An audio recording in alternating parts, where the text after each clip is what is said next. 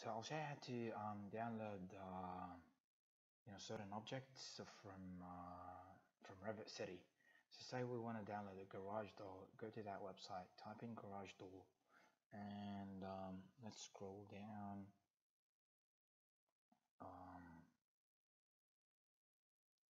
I don't know, say you wanted this, click on download now, and then open. So it's an RFA file, open it, upgrade it to 2017. So sometimes it does take a while for it to upgrade, but in order for you to download it, make sure you've got an account with Revit City, right?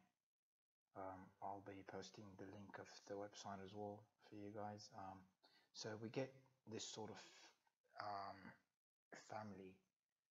We can play around with the dimensions. Let's, however, leave it as is and load it into our project.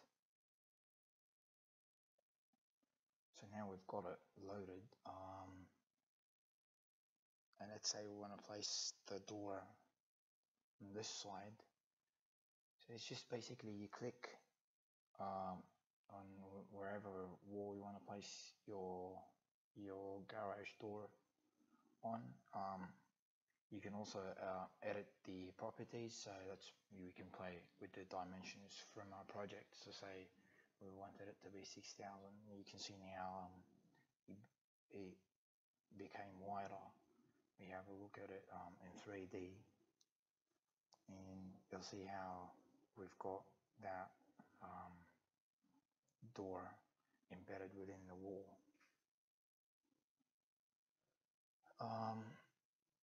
Yeah, and make sure that level is set correctly, so you can always change that from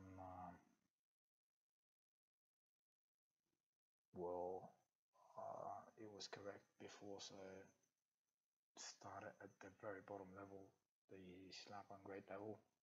But yeah, it's just that you can always change that from the properties panel.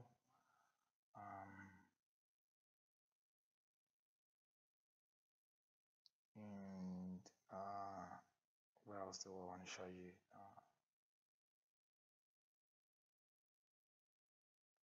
You can edit probably the height as well.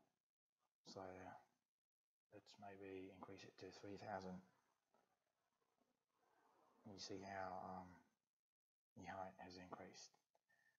So this is basically it for this video.